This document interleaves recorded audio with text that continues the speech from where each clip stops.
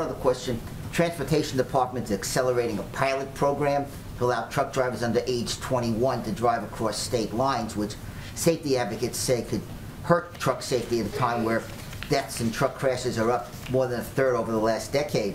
Why is the administration prioritizing that issue over other safety measures such as emergency braking, speed control devices, which the National Transportation Board has among its most wanted safety improvements? Well, we're certainly very mindful of safety. The reason this was included in the Bipartisan Infrastructure Act is because we need to address the shortage of drivers, which is impacting, of course, the transferring of goods and then the cost of goods on the shelves, right? So, but we are approaching this and ensuring it's implemented in a way that sets a high bar for safety and quality. Registered Apprenticeships offers critical structure on this front, which includes ensuring that training programs are held to defined standards and includes significant supervised and paid on-the-job training, including with skilled driving mentors. And all pilot participants in this program have to be trained on trucks equipped with cameras, automatic emergency brakes, and speed limiters. And we want to make sure it's as safe as possible while also addressing the need to have more drivers so that we can move more goods and lower the cost for Americans across the country. Did I get to everyone so far? Oh, go ahead.